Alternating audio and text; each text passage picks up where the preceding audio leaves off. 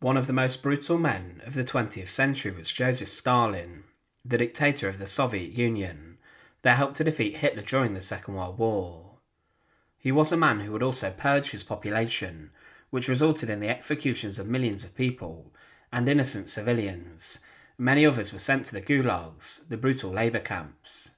But Stalin would lead the Soviet Union for almost 3 decades, and he would consolidate his power with the NKVD, his brutal executioners that carried out his reign of terror.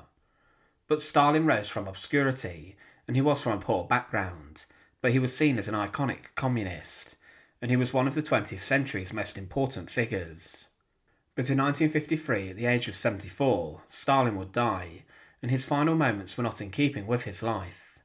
He was seen as a strong and powerful leader, but at the end of his life he was weak and had deteriorated very quickly. But what is the story of the death of Stalin? To support our channel, please make sure to subscribe.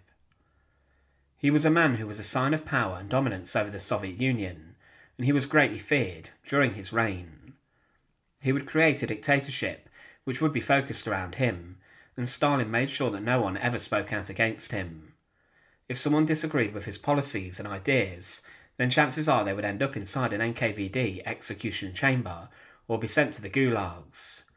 This allowed Stalin to have no repercussions, and he ruled by fear, and he did put power in significant allies including Lavrenti Beria, the chief of the NKVD, who carried out many massacres and purges, even during the Second World War.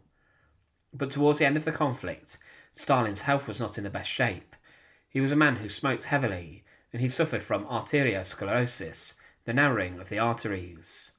This condition is usually prevented through maintaining a healthy weight and by not smoking, but Stalin ignored the advice of his doctors.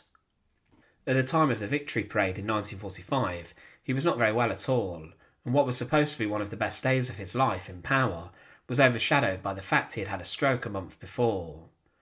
He was seen as well enough to attend the huge spectacle, and he stood on top of Lenin's mausoleum with other senior figures in government. But Stalin had intended to ride through the parade on horseback, but during a rehearsal he fell from his horse, and the responsibility for this was then handed over to General Zhukov. But in October 1945, he had a serious heart attack, and it was clear that Stalin was ill. But he did recover for a number of years, and he was told by his doctors to work less and relax a lot more. He would take longer holidays away from the limelight, and in 1950 and 1951 he took long holidays and was away for 5 months, but then he began to suspect that his doctors were plotting to kill him.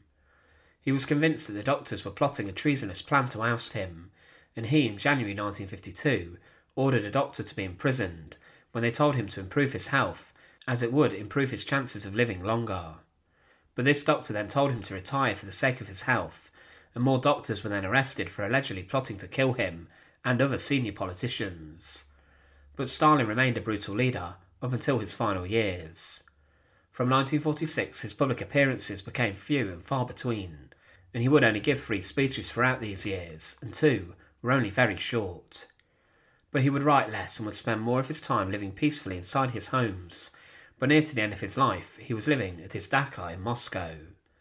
He was left on his own, and he would become depressed, and he would then invite his inner circle and allies for dinner, and to spend time with him. Khrushchev, who regularly visited Stalin, would state, as soon as he woke up he would ring us, the 4 of us, referring to Georgy Malenkov, Lavrenti Beria and Khrushchev, and either invite us to see a film or start some long conversation about a question that could have been resolved in 2 minutes. In 1953 his health was continuing to decline, and he also became more paranoid, and he liked to worry his inner circle, as he would say. He liked to repeat to us, "You are blind like kittens. Without me the imperialists will throttle you," and he did suspect some of his closest friends. But on the 28th of February 1953, Stalin gathered Malenkov, Molotov, Khrushchev and Beria, along with some others, to his home for a night of entertainment and films. At 4 a.m. the guests left, and Stalin then went to bed in his quarters, and he told servants not to wake him and to not disturb him. A witness would say, "We said goodbye to Comrade Stalin and departed. I remember that when we were in the entrance hall, Stalin came out to see us all off. He was in a jocular mood and joked a lot. He waved his index finger or a fist and prodded me in the stomach, calling me Mikola." He always used the Ukrainian form of my name when he was in good spirits. Well, we left in good spirits too, since nothing had happened during the dinner. Those dinners did not always end on a happy note. But time went by, and throughout the day there were no noises or sounds heard from Stalin's room. At 11 p.m. on the 1st of March, the housekeeper went into the room, and Stalin was found collapsed in a heap on the floor in his shirt and pyjama trousers. He was found in a sorry state, unconscious, and he had wet himself, and as people tried to wake him, there was little that could be done. In the early morning of the 2nd of March, Beria and a number of doctors examined him and found he had very high blood pressure and was paralysed on the right side. This meant Stalin had had another stroke, which affected the left middle cerebral artery, and he was then moved to the dining room sofa and was covered over with a rug. Over the next few days, more doctors attended on him and tried to decrease his blood pressure, which went very high, and he was even treated with leeches, but things got worse. The doctors were worried and backed off, as they were reluctant to treat him in case he had accused them of trying to kill him. But on the 5th of March 1953, at 9:50 p.m, Joseph Stalin died. He had been throwing up blood, and his stomach also began to hemorrhage, and because of this he died. The following day, the people of the Soviet Union were told that their leader had passed away. An autopsy was carried out on the body, which said, pathologic examination revealed a large hemorrhage, localised to the area of the subcortical centres of the left cerebral hemisphere. The hemorrhage destroyed important areas of the brain and resulted in irreversible changes in the respiration and circulation. There was found significant hypertrophy of the left ventricle of the heart, numerous hemorrhages in the myocardium, in the stomach and intestinal mucosa, changes in the vessel more prominent in the cerebral arteries. These are results of hypertension or high blood pressure. The results of the examination revealed the irreversible character of Joseph Stalin's disease from the moment of brain hemorrhage. Therefore, all treatment attempts could not have led to a favourable outcome and prevent a fatal end. Those who witnessed his death claim that the death agony was terrible. He literally choked to death as we watched. Some people suspected others of killing Stalin, and Lavrenti Beria fell under heavy accusation, especially when he was allegedly noted to have been heard over saying, "I took him out." But he delayed medical treatment getting to the dictator, but the autopsy confirmed he had died in the same manner that stroke victims would, and some believed he was killed with a blood thinner that affected his stomach, but Beria himself would later be executed.